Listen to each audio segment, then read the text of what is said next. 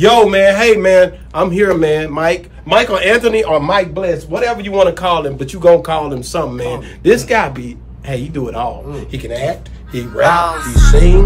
The dude, yeah, he do a lot, man. That's what I'm saying, man. I only got enough money to put the diamonds right here. That's it. Ah, but he got them. What going? Shout out to ECL and Miss Jamaica, man. My family, Boss Talk 101. Y'all better tune in, because if you miss it, you ain't no mother boss.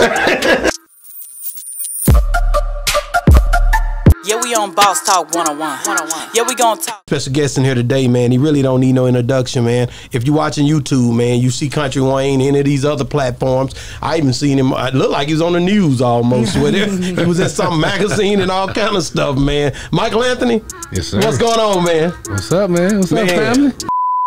Akron, Ohio, Springfield Projects, right by LeBron James, same street. Really? Yep, East Avenue, same street. That's dope. Cool. That's dope, dope. Did you know the family?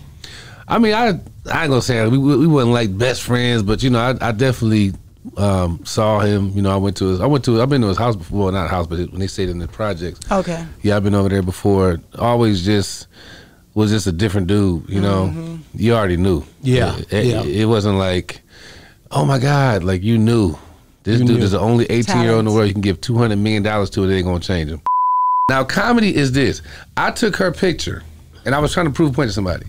And I posted it in my stories. I said, this is the woman who started the Me Too movement. That's all I said. And a bunch of women came in my comments and was like, oh, don't you, you better not, and don't you dare, da, da, da, da, da, da. And I said, you know what y'all just did? All I said was, this is the woman that started the Me Too movement. And because you think she's unattractive, you try to push it on me. Comedy is the truth. Right? Yeah. So I understand. We looking at Jada, and she bald headed. Right. Now, it's not a big deal to be bald headed nowadays. Nowadays it doesn't She's matter. beautiful. But Chris Rock was just trying to be funny. Exactly. Yeah. He made fun of other people, right? Made fun of people, and that's a light joke. Now, here's the thing: what if she had cancer? This is the risk about comedy. What if she had cancer?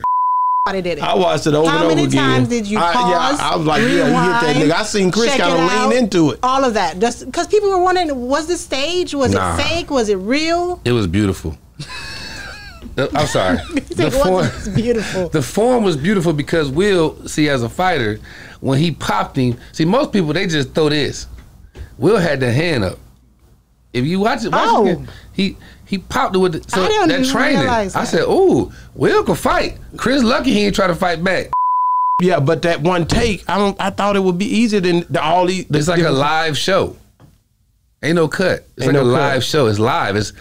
If somebody messes up one thing, it could be perfect. If I say one thing wrong, we can't say that because we gotta start over.